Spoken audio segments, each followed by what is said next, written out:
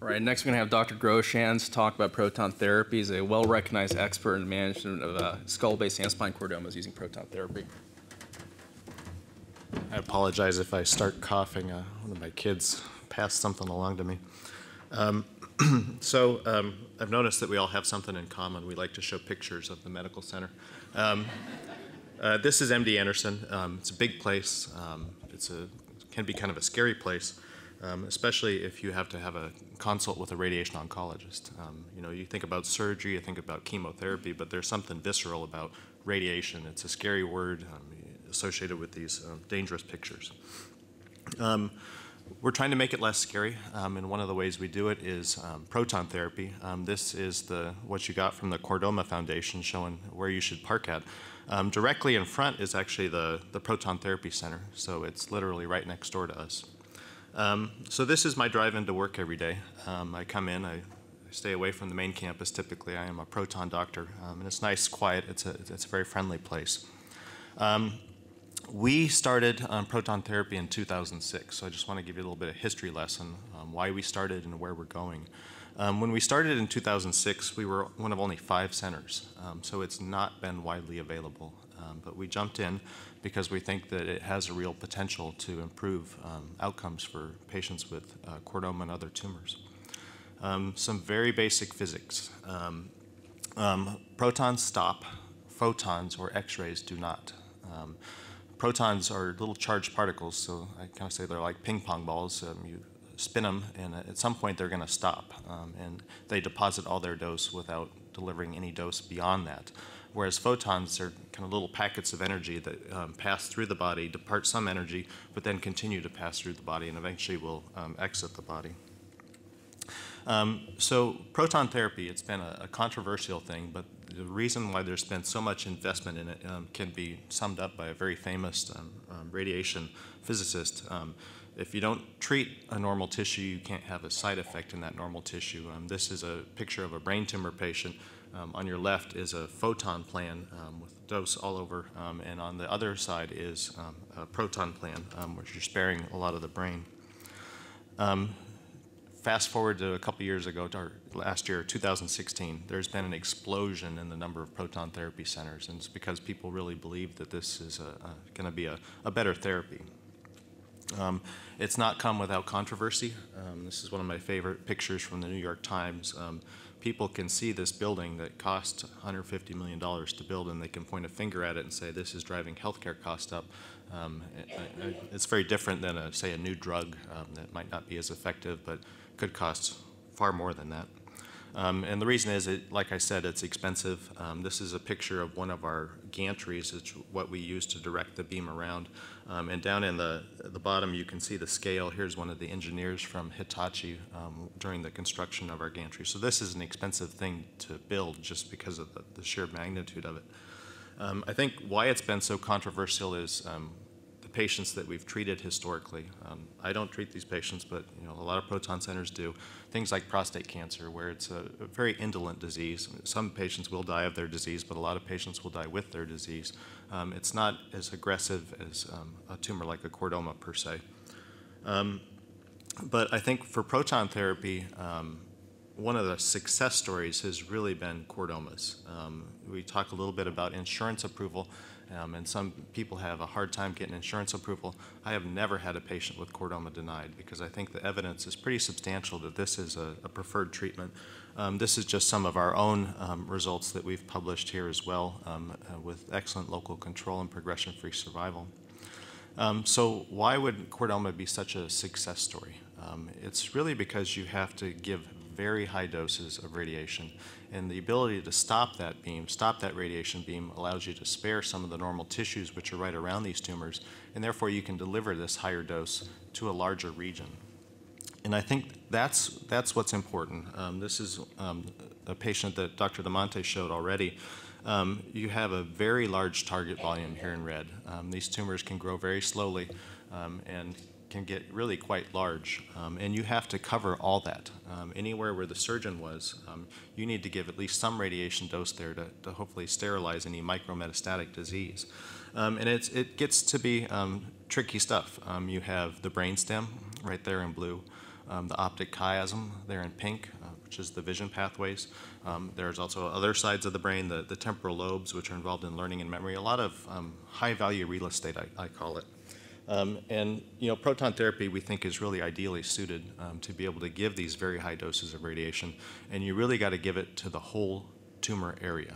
You can't skimp on it. There's evidence that if you do skimp on it and you start to lose coverage, it's much more likely that the tumor is going to recur.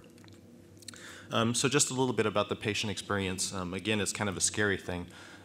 For skull-based tumors, this is what a lot of people are scared about, is that you're kind of strapped down to the table there. It's really not that bad, though. Even patients that say they're anxious about it, once we move forward with things, everything tends to fall into place. We do have new tools, even at our proton center here. This is a picture of our MRI simulation unit that we now have, which has really proven, at least in my hands, to be a really valuable tool. What we used to do is, after we do that CAT scan with the mask on, is we'd take the MRI and electronically fuse it to the CAT scan. And the MRI really shows us in greater detail anywhere where the tumor could have been in all the normal tissues, so we can know what to treat and what not to treat. But anytime you're fusing something like that, there's always a little wiggle room. There could be a little bit of air. But if you do that MRI with that mask on, there's really no air. And so you can be much more precise, I think, in how your confidence in your treatment planning. What I always like to highlight is that we as physicians, especially radiation physicians, stand up here and take credit for things like proton therapy. It's really not us. There's a whole team behind us that really supports us. This is a picture. I walked downstairs yesterday and started taking pictures of people, and they all looked at me. But this is our dosimetrists. They are the people that help us develop these initial radiation plans. You can see here Tyler, he's one of our young dosimetrists. He's very excited about having his picture taken. But I think really the most important people are our physicists. This is really quite a challenging thing. This is Ron Zhu, one of our senior radiation physicists, and I really give them the credit for helping develop these treatment plans. Anyway, as a patient, when you go in, you don't see this giant gantry, but you're right in the middle of it here. And you're laying on the treatment table, and the beam is coming in from around the sides. In our center, there's a couple things that we've become famous for. One was being one of those first 5 proton centers in the U.S., and we've been really the most active. But way back there in 2005, 2006, what we did was we invested in a new technology called scanning beam proton therapy, and I want to talk just a little bit about that. We kind of went all in. At that point, there was only one other center in the world. It was in Sweden that had ever done scanning beam proton therapy center, so we were the second in the world to do this. And what is scanning beam? Regular proton therapy is kind of like a big can of spray paint. You have a big beam and you shape it with hardware on the sides. With scanning beam proton therapy, you use a small beam of protons, but you change the energy and use magnets to scan it around, so you're kind of painting it in, so it's more like an airbrush approach. And what that really allows us to do is, if you have a tumor here, you deliver one spot, but then you can continue to paint in those spots as you move through the tumor. And what that really allows you is conformality. So you get that radiation dose that's really shaping right around where the tumor is, and you get it not only at the far edge of the tumor, but also at the edge that's closer to where the beam is going in. Now, I'm a clinician, but I also have a laboratory as well, and we're interested in, is there a unique biologic effect of proton therapy? This is a patient that escaped Dr. Rines. He was he was old, kind of debilitated, and he wasn't really a surgical candidate. But he came to us. He was having a lot of pain, and we said, okay, we have to do something. So we treated him with proton therapy, and about 6 months later, he came back. The original tumor is shown here in red. The tumor that he had at 6 months was very different, though. That whole front half of the tumor had essentially melted away, which isn't something we typically see with chordomas, a response that quickly or that asymmetrically. Why could that be?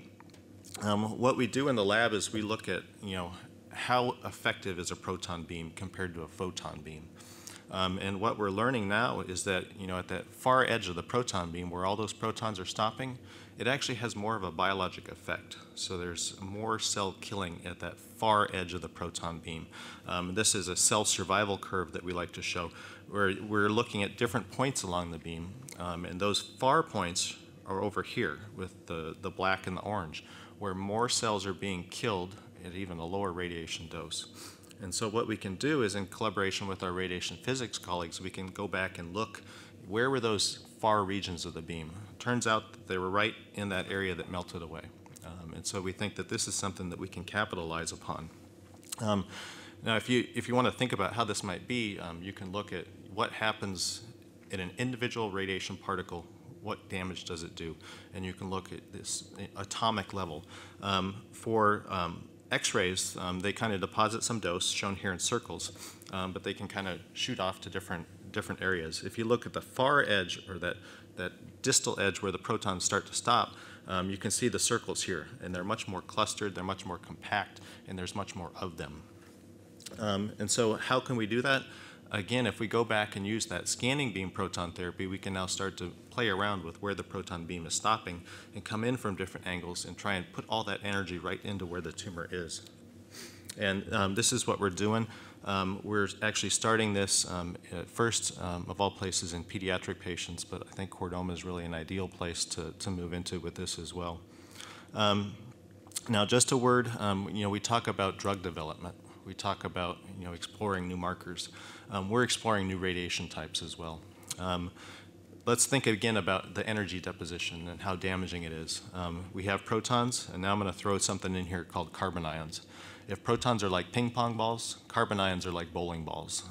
They are very biologically damaging and impart an enormous amount of dose locally. And if you look at what happens at the DNA level, if you have an X-ray track or even a proton track, you nick some of the DNA every once in a while. If you have a carbon ion track, that DNA is just broken in half, and there's no way the cell can fix it, and that cell is destined to die. Now, it turns out, way back in the 1970s, we actually used to use ions like this, but we've kind of fallen behind the rest of the world. Our colleagues in Japan are actively treating patients, including chordoma patients, with carbon ion therapy. There are now centers in Germany, in Austria, and elsewhere throughout Europe that have these carbon ion centers as well. And we are hoping that we can adopt this technology here as well. And there's several other centers in the US that are looking at this as well. This is, again, we are over here in this area of the building. Here is the existing proton center. We're currently in talks with different vendors. We need to expand and improve our proton therapy capacity, so we'll more likely than not build a second, newer proton center, and potentially a carbon ion center as well, because we want to be able to use these different type of radiations, and we want to be able to have an individual patient potentially even look at their tumor and say, well, which patient should be better treated by photons, protons, or carbon ions. So with that, I'll kind of close on my drive into work every day. One day I was driving in and I saw this little sign here that someone had put up, so I had to stop and take a picture of it. It said life insurance for cancer survivors. So I've never called that number, but someone believes in what we're doing, and we're trying to make the best outcomes we can. So I appreciate it.